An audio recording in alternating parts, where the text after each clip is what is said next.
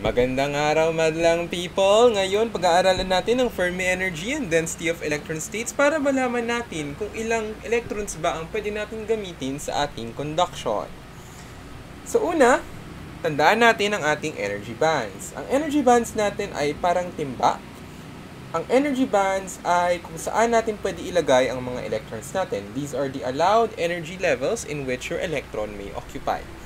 And like a pail or parang timba, pag linagyan natin ng tubig or pag linagyan natin electrons, your electrons will tend to fill the lowest levels first.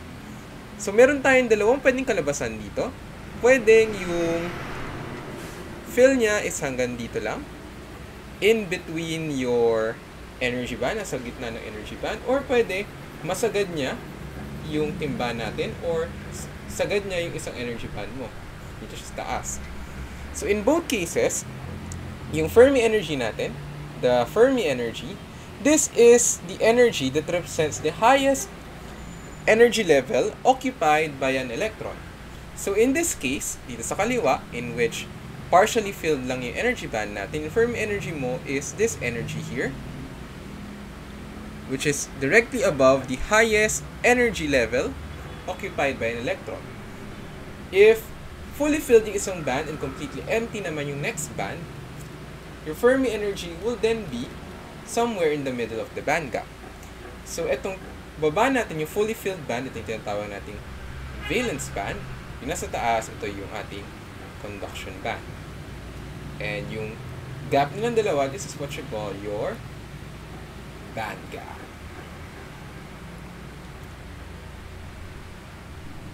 Yung Fermi energy natin, important yan to know the distribution of our electrons in an atom or in an energy.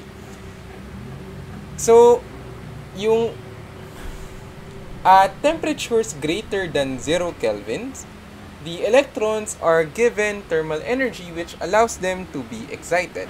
Or yung sabihin, yung electrons mo hindi lang siya nakastagnant, pwede na siyang tumalon to a higher energy level. Fermi-Dirac statistics, or yung equation here, gives us a distribution probability of an electron to have an energy E. So, gives us the probability to have an energy E at temperature T. And we'll see that as temperature gets higher, more electrons are found above the Fermi level.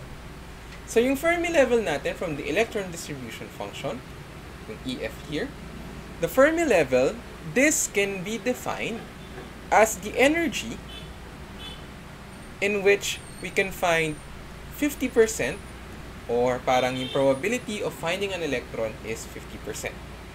So, yun yung ating Fermi energy. So, that's an alternate definition of that one.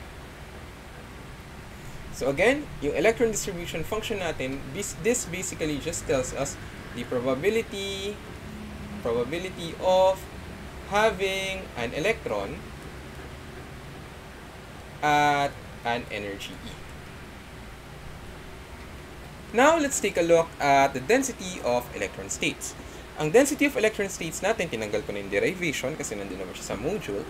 This just tells us how many electrons are present how many electron states are present in a given energy level.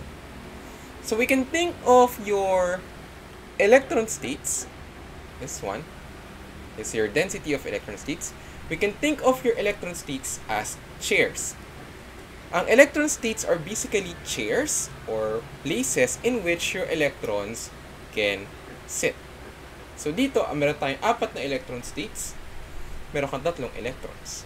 So, yung electrons mo pwedeng umupo dun sa chairs natin.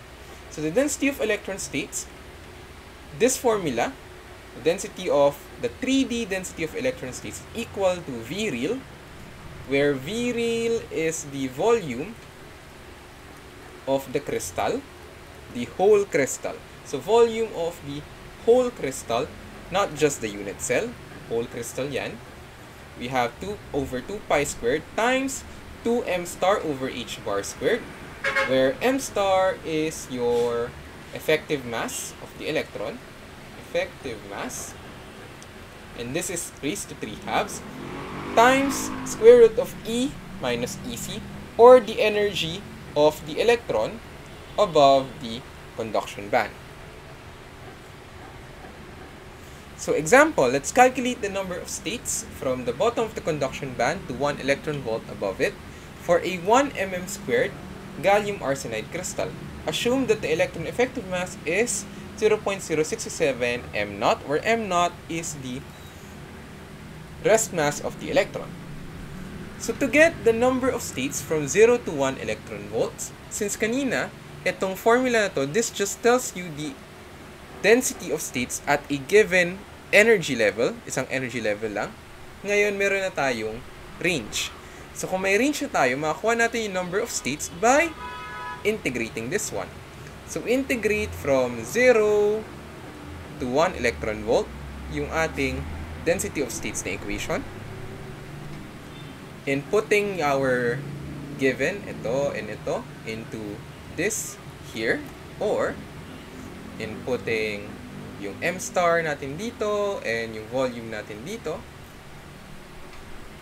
Integrating that one from 0 to 1 electron volt, 0 to 1 electron volt, square root of E over dE. Then we'll get, we have 7.88 times 10 to the 16 na electron states from 0 to 1 electron volt above the conduction band. Now since we now know yung ating Fermi energy, yung electron distribution function natin, and yung density of states natin, we can now get the total number of electrons in a solid.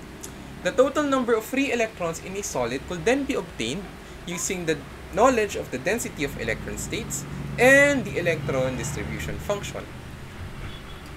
So we multiply these two, then we integrate them from 0 to whatever limit that we want to find. So from here, makakuha natin yung parang number of electrons na pwede natin gamitin for, let's say, conduction. So yung GE natin, this is your density of electron states. Basically, sinasabi niyan, parang ito yung upuan na pwedeng upuan ng electrons natin. And itong probability na to, this tells you kung ano yung probability na meron kang electron na nakaupo dyan in that specific energy. Integrating from 0 to infinity, we'll get the total number of electrons in a solid that can participate in, let's say, conduction.